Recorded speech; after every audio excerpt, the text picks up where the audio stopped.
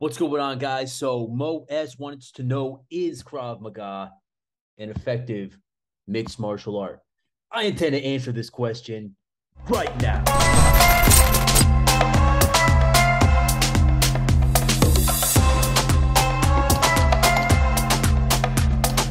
right, so is Krav Maga an effective fighting system?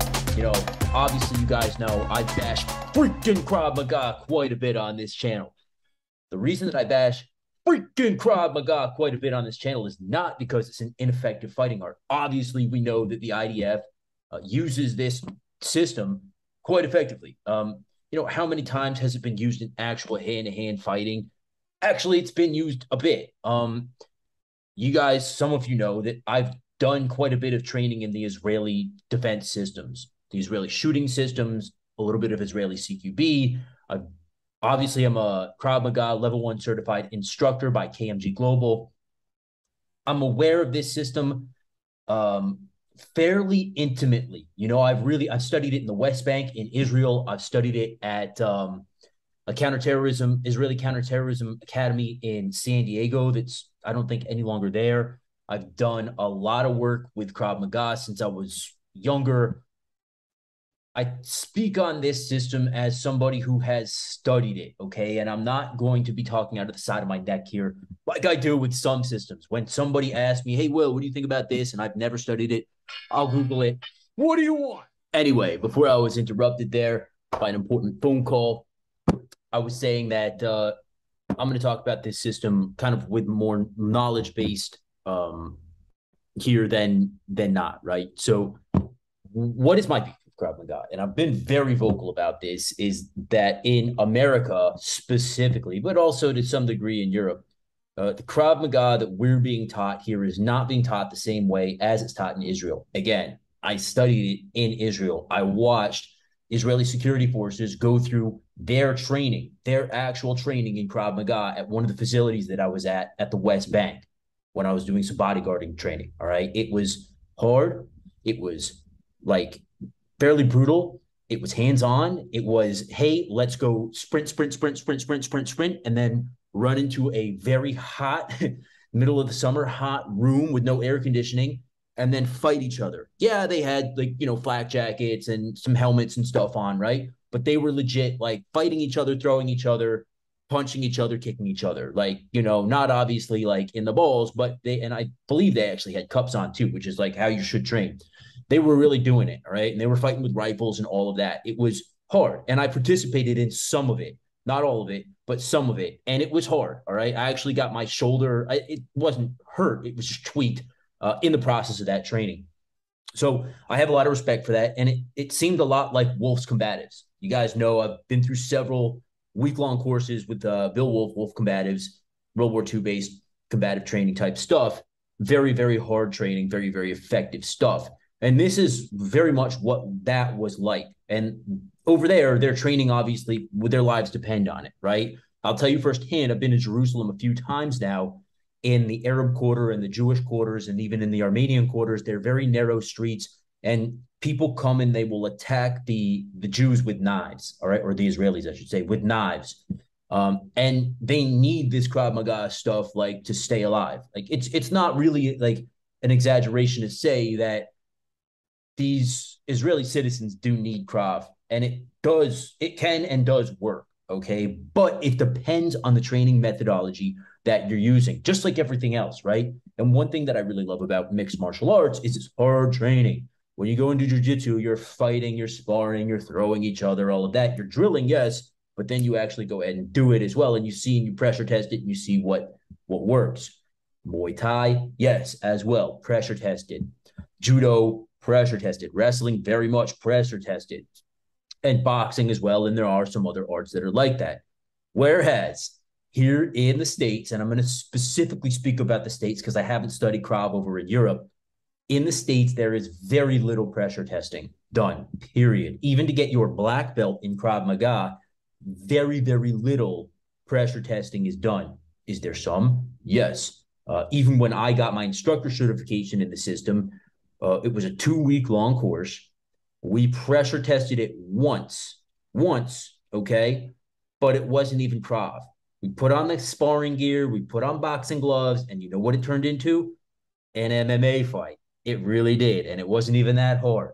And that was during the peak of my MMA training. But at the same point, it was like, now we're just boxing and doing a little Muay Thai. It's not really Krav anymore, right? So here in the States, a lot of the times it's about money. And there is very little money to be made in the martial arts world. Whether you teach it, whether you sell instructional videos like I do, whether you run a school. Now, unless you're running like a very professional MMA or jiu-jitsu type school, there is very little money to be made. So people get very greedy and people will do what they have to do to make those shekels, right? So Krav studios are no different. They'll have kids courses sometimes and stuff, and that's a lot of the time how money is actually made in the martial arts, teaching community or teaching realm, right? But more so, they're just going to promote you because of time spent. It's really bad and it's really counterproductive because a lot of people really go to these Krav Maga studios because they think, I really want to learn. Shut up. I really want to learn how to defend myself on the streets. Like if I'm attacked by an attacker, like I want to be able to fight back and live. And a lot of women, get trapped in this. It's a bad thing. It's a trap, right? Because you go to this, and what they've got you doing a lot of the times is kicking pads, hitting pads. Now, pad work is essential for part of your martial arts training, but if you only hit pads, you never know how it feels to be hit back. If you only cooperatively drill, you never know how it feels to actually fight somebody. And let me tell you this, and I tell you this 1,000% from personal real world experience, real street fights are nothing like cooperative drilling. They happen fast, they're very quick, they're very intimidating. There's a lot of adrenaline that goes on, and it's just very, very much not anything like cooperative drilling and pad work. So unless you're legitimately pressure testing this, and in my personal opinion, unless you're getting injuries, sustaining injuries, like when you pressure test your stuff every now and again, you don't need to get injuries every time. But unless you're running the risk at least of becoming injured, you're not pressure testing it because in a fight, the whole concept is to injure your opponent, if not to end their life, right? And especially with something like Krav Maga, which is a battlefield system, you need to be doing that.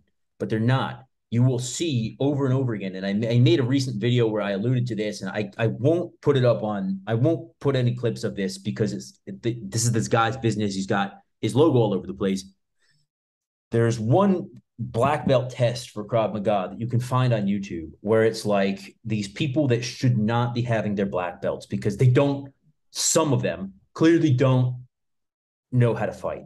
And in my opinion, if you are getting a black belt, you should be proficient in the art.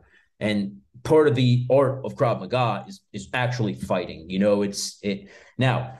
Let's move on from that. And I can bash Krav, American Krav, all day long, right? People who run it are greedy. They want to take your money. They're going to give you a false sense of security, which is really a fucking problem for me. It's really like I really, really, really have a big problem with this because it runs the risk of getting somebody killed. And you don't want that on your conscience, like as an instructor, right? Whenever I show you guys things, even on this YouTube channel, but specifically in my paid programs, I'm never going to show you some bullshit thing. I'll either show you something that I personally, used in pressure testing or in sparring or on the streets. And I won't show you like speculative type deals, right? So, or things like the Fairburn stuff that have been proven time and time again in real world engagements. Whereas like Krav Maga, it's not that the techniques aren't sound, but they don't ever show you. They don't ever really talk too much in most Krav schools. And I know that there's some out there that are very good, but in most Krav schools, like they'll teach you for grappling, right? The Upa bridge and roll, and that's where you're on the ground, on your back, full mount. And this is like the typical like reality-based self-defense way of escaping a full mount. Well, in reality, it's almost impossible to get it to work. Even when you're not getting hit, just in jiu-jitsu grappling, it's very hard to get this to work. And it's even harder to get this to work if the person weighs more than you. Near impossible, honestly. So, I've been doing jiu-jitsu for five years now almost, and I can probably count on one hand, maybe two, the times that I've actually gotten an Upa bridge and roll to like legitimately work kind of textbook style, right? Most of the times I'm going to push to half guard and go from there, something, excuse me, something else. But like they'll show you this and then they'll kind of make you lead you to believe that you have this down. And like if you were actually on your back and a grown man was on top of you, wailing on you, that you could like make this work. No, I'm sorry, it just doesn't work that way. And so for them to like do this to you and teach you this and have you only cooperatively drill it and never actually put it to the test, like most schools do. I'm not saying all, but most schools do this. It's not right, because when you do find yourself in that situation and you're only like half really there mentally because you've just got thrown on your back, you probably have hit your head, you're getting hit in the head. It's an extremely stressful situation. Let me tell you this, the only thing that you're really going to be able to do is grab him up and pull him into you, right? And it's probably the best thing that you can do anyway. But it's it's not as easy as it looks, and I need people to be reiterating that to their students, that look, we're going to put the gloves on, we're going to go half speed here, but I'm not going to let you bump me off. I'm not going to let you do it, and then we'll see what happens. And then maybe we can make it simpler, like the way that we teach it. The way that we teach when you're under a full mount is very simple. It doesn't really have to do much with the uba bridge and roll. It's more about attacking the groin. It's more about pulling him in close and utilizing biting and things like that. It's more about old Fairburn techniques, eye gouging, things like that, combined with some simple grappling techniques. Okay. This is my problem though with Krav. And then you've got like the very stereotypical like groin kick, right? Hacha. And they got you doing like a million of these. Groin kicks work. They work when the person doesn't know you're going to throw it. And then I don't know. There's a lot of techniques that they utilize, and I could go on about this forever. Um, there's another thing that really angers me about it, which is the running away part. They'll have you do a series of techniques, and then your partner will cooperatively fall to the ground, and they'll have you turn your back and run away. Now, number one, you guys know I think running away is a cowardly type thing. Is there a time and a place? Absolutely. Do we want to drill it into us? The argument goes that for civilians, they probably should drill it in, running away from the problem. But what happens if you're not familiar with the area and you're running actually into a more dangerous situation? A lot of the times when you're attacked, the person's not alone, right? So, like, what happens from just automatically ingraining that into you to turn your back and run the other way? Well, like, what if there's more enemies over there? Like, it just doesn't make much sense. To like back away, maybe would be a good idea. To put your back up against a wall or something solid would probably be a good idea. Like I know in Bill Wolf's system, we do a lot of check.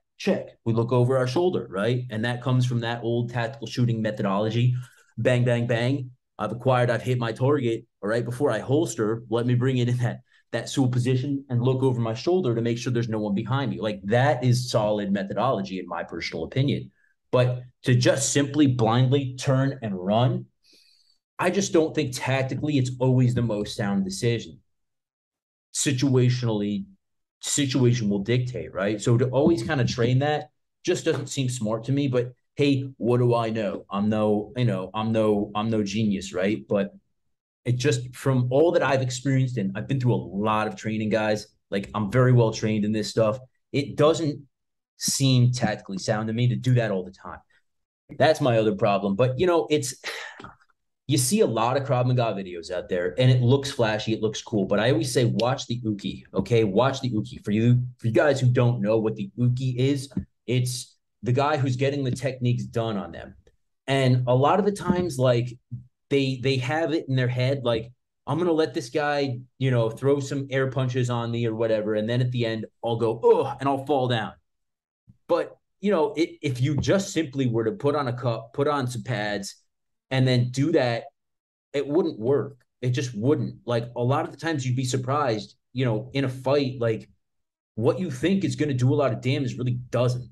And then sometimes you get surprised and you think, well, that shouldn't do any damage, but it fucked him up. It's a grab bag, really. But to always train that way. And we at Gutter Fighting Secrets, at Modern Gutter Fighting, the way we train you, the way we teach you, like if you ever come and do private lessons with me, which is an option. Go to fightingsecrets.com is the website. But if you ever do that, like sometimes your uki is going to like, okay, you got it, very good. Now take your after actions, right? But other times we're not going to let you get it, and we're going to slowly keep coming at you, and we're going to see how you react from there to see, well, okay, my 1 2 3 4 shots didn't really have the desired outcome. Like I hit him in the groin with a groin kick, I punched him in the face, I grabbed him up and threw an elbow, and then I threw another knee. But for whatever reason that didn't take him out. He actually just grabbed my leg. Now I have to do something now, right? So that's the way that we like to train guys.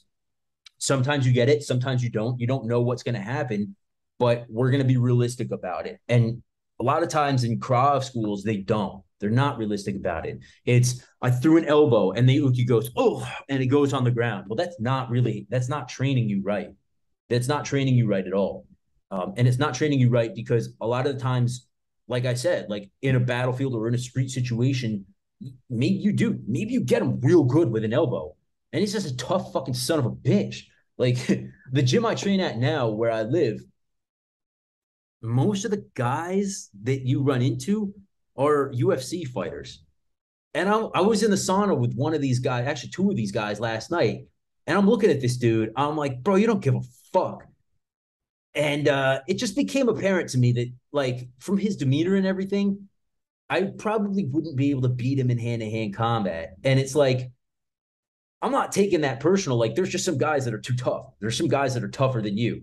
But like, do you really want to fall back if you run into a guy like that? And chances are, if a guy attacks you, like, and you're not doing anything, and a guy just like comes up and attacks you, he's either A, crazy, B, on drugs, or C, a fucking psycho son of a bitch like this, right? So like, do you really want to rely on the fact that like you've been to Krav Maga and when you throw an elbow, your uki goes and falls over, or do you want to at least know that you've got some options to fall back on? Do you want to know that when that doesn't work, what do I do next? Instead of being surprised like a deer in a freaking headlights when you crack someone real good on the jaw and he eats it. And a lot of these Krav students would be like, and then boom, they're done, right? They get the double legged or whatever. Like they get hit with a barrage of punches. Or do you want to know that, like, okay, that didn't work. Let me transition to this. Let me kind of underhook, blah, blah, blah, blah, blah, blah, blah, right? And we always believe in giving our students like option A, B, C, D, E, F, G, and so on. And then the idea is to get you to a place where you don't think about this. You don't think about the transitionary periods. You don't think about it's one technique flows into the other, flows into the other, flows into the other, flows into the other. And you don't need to think, it's automatic. And that only comes from a long time of doing it, or an instructor that can show you how to flow from his long time of doing it. And a lot of people, whilst they may say or they may claim that they've been in a lot of, whatever altercations, like a lot of people haven't. A lot of people have trained Krav Maga. A lot of people have done, certain arts, right? Whether it's Krav, whether it's, I don't know, name your whatever reality-based martial arts, because I don't want to say them. But not a lot of people have had that practical hands-on experience. And even a lot of these Krav coaches, like some of them are very good fighters and some of them are not.